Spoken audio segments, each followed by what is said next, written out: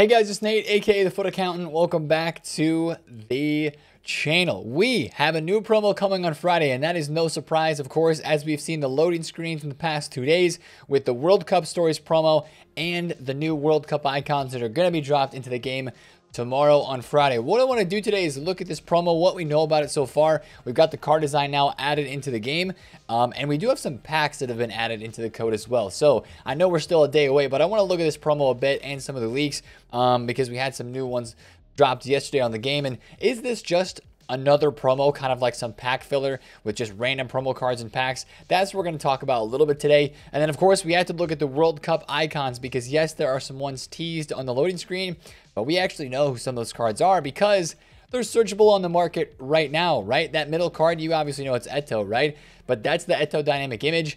And I want to take a look through some of that information today in this video, as well as take a look at the market. It was another pretty slow day yesterday with a lot of card prices just either rising slightly even more or staying pretty stagnant, and a lot of your path to glory cards having more fluctuations, and most of them just going up in price with all the craziness that went on yesterday with the final group stage games for those respective groups. With more of that coming today, I want to take a look at the market and what kind of content we could see today on Thursday. So if you're excited for it, hit the thumbs up and subscribe if you're new. Let's look at this promo, right? We saw the loading screen. We saw the card design that is in game.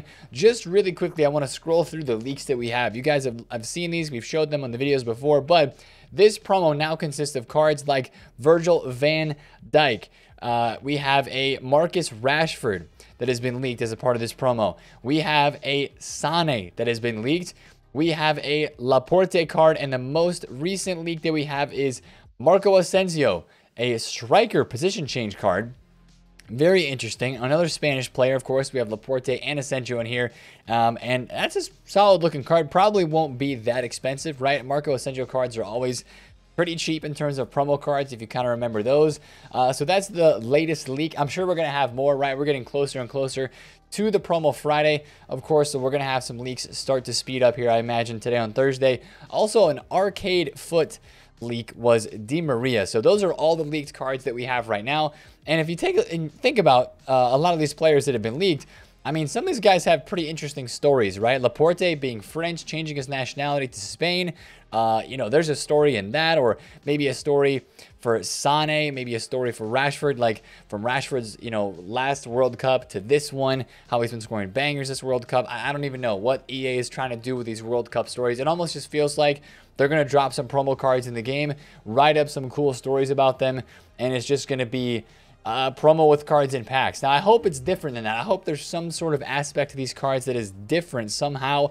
I really hope that we get some skill move and weak foot upgrades because, I mean, think about it. It is that time of the year where skill move and weak foot upgrades should begin to be a little bit more common. If you think about, remember last year at the beginning of December, which by the way, happy 1st of December, we had the Fire versus Ice promo, which wasn't entirely weak foot skill move based. And remember last year, that was a very disappointing promo, but we had a decent amount of upgrades in that area on those cards. So hopefully that's part of this World Cup Stories promo, especially you take a look at like that Sane card or maybe the Marcus Asensio to make them a bit more usable. Some skill move or weak foot upgrades will be very nice. So, I mean, from a face value, it just looks like it might be another promo with some special cards and packs, EA trying to sell some packs, but hopefully there are some changes to that. Now, speaking of packs, I want to take a look at some of the packs that have been added to the code, some pretty random ones, and then also others that we'll probably see this weekend. First one's a Robin Van Persie guaranteed loan card. Interesting. Small 85+ star player pack. That sounds to me like a lightning round pack. And by the way, we've seen lightning rounds now. Get ready to see them every single weekend. I would be surprised if EA, this is the same schedule that they always do, right? Last weekend with Black Friday, we had all the lightning rounds. We had 50, 100, 125s, and then like all the star player packs and stuff like that. Expect lightning rounds again throughout this weekend for this promo. A new kind of like store pack in here, a large rare players combo pack, 18 gold rare players, and a draft token. I don't think we have had any draft token SBCs or draft token packs like added to the code at all this year. And if they're going to start pushing draft at this time of the year, then they better juice up the rewards and make draft somewhat usable, because I have heard draft talked about the least in any FIFA that draft has ever been in this year. Like, I have heard literally nobody talking about Foot Draft. So I don't know if they're going to try to push us to play Foot Draft or what it is, but that pack's added to the code, and some other World Cup players pack. So nothing super crazy there from the pack side of things.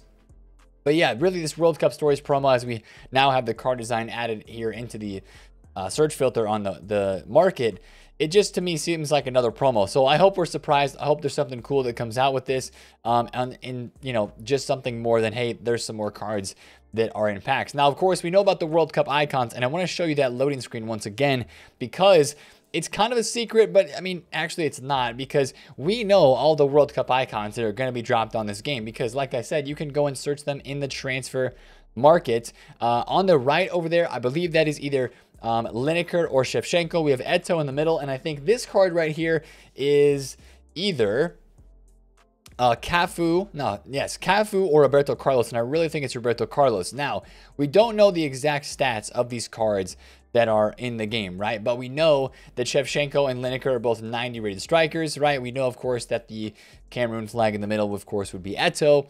And then 91 defense and 85 physical seems a slight upgrade from Roberto Carlos's 88 rated card. So that's our guess on the loading screen. Now, again, I do want to say, as wow, this market is incredibly slow right now, by the way. I don't know if you guys noticed this, but like if I go and search somebody on the market, I'm sure you have. We talked about this yesterday on stream. You go and search in the market, which this is being so slow. What is going on, man?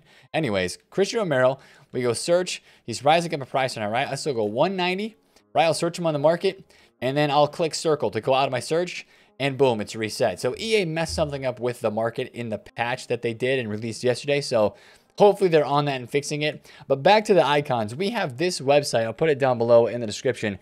This is a list of all the World Cup icons in a list. Now, the stats are not 100% confirmed in here, right? Because if you take a look at the Bobby Moore that they show 72 pace. Well, actually, Bobby Moore's World Cup icon has 80 pace. So just the cards that you haven't seen in packs are going to be the ones that are in packs this weekend. So you've got a Garincha card coming into packs. You've got a Mateus, a Baggio, a Cafu, Carlos Puyol, Dalglish, Stoichkov, Cannavaro, Eto'o, Roberto Carlos, Blanc, Shevchenko, Lineker, Haji, and I think that's all of them. So it seems to be like team one of the World Cup icons was maybe a little bit more hype in elite.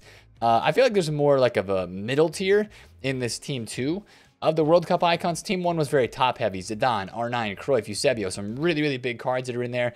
This next team feels like there's a lot of cards that are probably going to be between like 300 to 1 million coins instead of being multiple billion coins plus. So that's something to kind of recognize and watch for. But also, if you've been saving your 35 swaps tokens, you know, your World Cup icon player pick, which I was recommending that some of you guys do. I think it was a smart move. Why did they this game is all messed up right now in the menus. What is going on? This is so weird. I don't know why these are all sorted in a weird way, but anyways, if you were saving your World Cup icon player pick, these cards are going to be out tomorrow. You'll finally be able to get them through this World Cup icon player pick, and not only team one, because I have not seen any of the team two cards in those player picks, of course, since those cards are not actually out in the game yet. So definitely keep an eye out for that. Those are all the cards that we should expect to see this weekend. The World Cup stories, the new World Cup icons, and that really might be it. I wouldn't expect too much else other than that. Now, that's kind of what's coming on Friday, right? We'll probably get more information through leaks today. Watch Foot Sheriff on Twitter. Watch all those guys posting about stuff, because I'm sure that we will get some information. But let's talk about the market, right? And we can't talk about the market right now without mentioning PTG cards once again. One of the craziest rides ever in price yesterday for the Lozano PTG card, because of the absolute madness that went down with those World Cup games, right? Lozano right now is actually back up a little bit. He was 119K during the game, spiked to about 160. I bought a Lozano at 130, sold it at 168 after one of Mexico's offside goals was ruled out. But of course, Mexico did not progress on in the tournament, so his card died after a couple hours after the game. He went down to about 85K. He is now back up to 94. This happens all the time with these cards. Personally, this card is insanely meta, links very good, and if you have a Serie A team, this guy or a Kone are your top two choices as a right wing. I think this guy will hold a decent value. I do think, though, that today on Thursday, what you'll see is this Lozano card probably go back down a little bit as people continue panic selling. This is what often happens with these cards. They reach a low point after the panic selling hits a peak. They bounce back up for a few hours in the late night. And then, of course, as people wake up today and continue selling their Lozanos or whatever it may be, I think this guy might have another dip and then rise later after that. So watch this card today. Might be able to trade with that one, but it is, of course, no longer live. And some of your other PTG cards from yesterday, they just keep going up, right? Gnabry, right? We've got some big games coming up today for some of these players. Gnabry is going up. Griezmann is up like an extra 100K. I think this is just based off of rarity. And also, people are noticing what games these guys have, what matchups they have as they're kind of stamping their ticket for the knockout rounds. I think if I'm remembering correctly, I believe France plays Poland in the knockouts game 1. So of course people think, wow, okay, Griezmann's going to get that plus 1 upgrade for that game, because that's going to be an easy win, right? So there's no easy wins in the World Cup, but you get what I'm saying.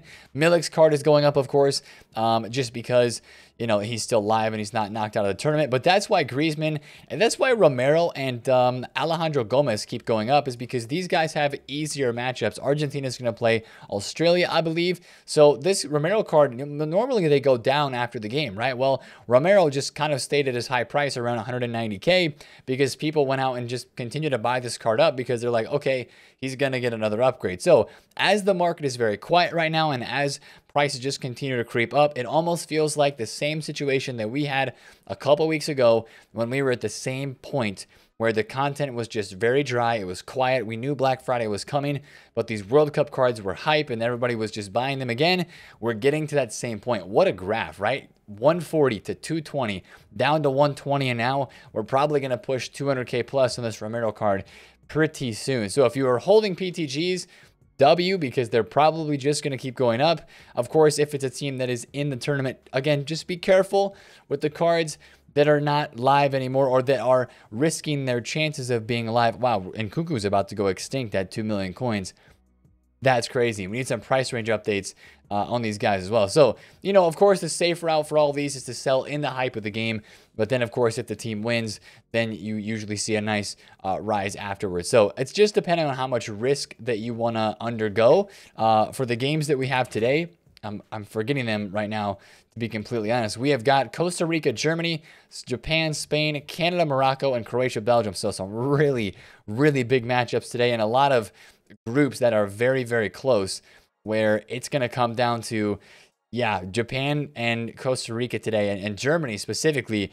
Are they going to be able to beat Costa Rica, as you would think they would be able to, leapfrog themselves into second place or even first place, depending on how Japan can play? So there's a lot of big games today, a lot of big games, a lot of hype for these PTG cards. So just keep an eye out for those. Remember to sell in the hype if you don't want to incur any more risk, and have fun with them, man. And hopefully these upgrades are coming on Friday night, so we should be pretty close for the next set of upgrades for these cards as well. Pulisic is rising up nicely now, finally, after being low yesterday, up to 90K. So the ones that I bought of Pulisic, he's continuing to rise nicely into the weekend. We like to see that. And then for the rest of the market today, after rewards, right, it's a Rivals Rewards Day.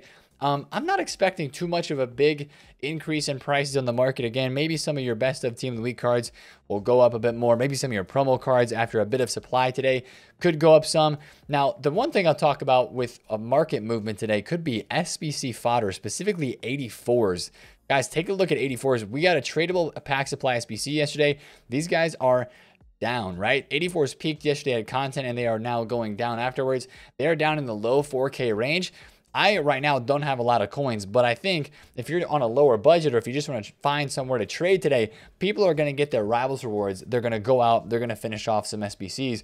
I think today with rewards would be a fantastic time, actually, to pick up some 84s on a low bid price or a low snipe price. Like right now, 84s are what, 4.2K? It might be a really good opportunity right now to head out to the market during rewards today. Try to pick a few of these up, stock your transfer list, and this might be the best place on the market to trade, because 84s could very easily go back up to 5K as they were yesterday and the day before, as people are going to get their rewards today, go out and finish SBCs, right? We saw it on Monday, how fodder rose very nicely for the SBCs rookies that were out then, I think it's going to happen today. So whether people are going to finish Kovacic, Trossard, Schweinsteiger, or of course more popular, the more popular gamble packs like a year in review or a mid or base icon or the hero upgrade pack, I think people are going to need their rewards today to get coins, to get fodder to go out. And I think you will see fodder go up because of that. So watch your 83s, watch your 84s, especially if you're on a low budget and if you're awake during Rivals rewards. People still take tradable packs, so I think you'll see a slight rise there. And then for the rest of the market, you know, some of your, I like the lower tier stuff. I really do. I like, that's kind of the stuff that moves the most on rewards days is people go get their rewards, they go out and they buy cards. So, you know, I would definitely check the market unless it's this slow. I mean, if it's this slow, then it's going to be an absolute pain to buy cards today. But, you know, some of these meta golds, you know, like Salah at 79,000 coins, he was like 86 yesterday morning. You know, that's the kind of stuff that I look out for. Maybe a Ferland Mendy, maybe a Kyle Walker. Those like under 100,000 coin players would be something that I think could rise up today that people may be buying for their teams. Watch out of packs cards.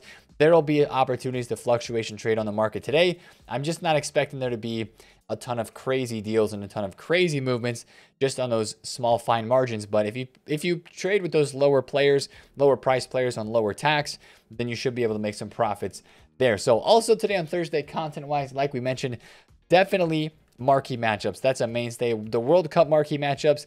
A lot of people were asking me yesterday, like, hey Nate, are England going to be featured again?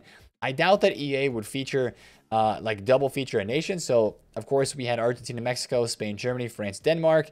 So I'm not entirely sure what EA is going to do with the marquee matchups because as of right now, only a couple of our knockout stage games are actually set because we know the first couple, like we know France, Poland, we know England, Senegal, we know Netherlands, USA. I could see I don't even know. There's almost going to have to be some duplicates. That's the only thing because, of course, we're whittling down the number of teams that are inside of the potential window for the World Cup marquee matchup. So there actually might be some duplicates this week, but we'll just have to see which ones EA pick and choose because not all of the knockout stage games are set yet. We're waiting for more games today and more games tomorrow before that would happen. So besides that content today, probably a loading screen, maybe telling us a bit more information about what is going to be going on with the promo tomorrow. And other than that, I don't expect a ton of movement on the market. I would say that with Rivals rewards and with marquee matchups, I think that if you're going to try to flip those 84s or try to make some coins on this side of the market today, I would try to be pretty fast in that. And get those cards out before the 6 p.m. content today with marquee matchups because I do believe that marquee matchups would drop the market a bit with some supply. So be careful out there today on the market, but there shouldn't be too many things to be scared about. It should be a pretty chill day, in my opinion. And yeah, I mean, seriously, guys, the content continues to be a little bit slow. We had the Walker Zimmerman SBC yesterday, and then like a tradable pack supply SBC. But for most people, that's a bit of an L. I might try to get this Kovacic done if I get enough packs from rewards. 82 rated squad is so easy, and then an 84, you know, with a couple cards from rewards maybe is doable as well. It just looks like it could be a really good card if Croatia were able to go ahead and win that game. So very interesting day. World Cup games on tap again. That's the excitement. And probably another bit of a slow day on the market. I've still got some cards. I've got a Mane at the moment. I've got a Son.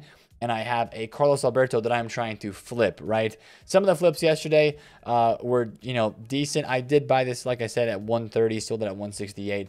Just not a ton going on. So we're trying to get these flips in and out. I'm not in a hurry to sell them because I do feel like their prices will be able to bounce back enough where I can take some profit. And then I'm kind of stuck on these Aldasaris. And then I do have, I think it's 3 Pulisic. I lazy sold 1. So that's kind of the state of my account, but we're going to hopefully make some more coins today and hopefully get some more information about World Cup stories that'll be coming tomorrow. So if you enjoyed today's video, smash the thumbs up on it, comment below if you have any questions, and subscribe if you're new. It's been Nate the Foot Accountant. I will catch you guys later. Peace.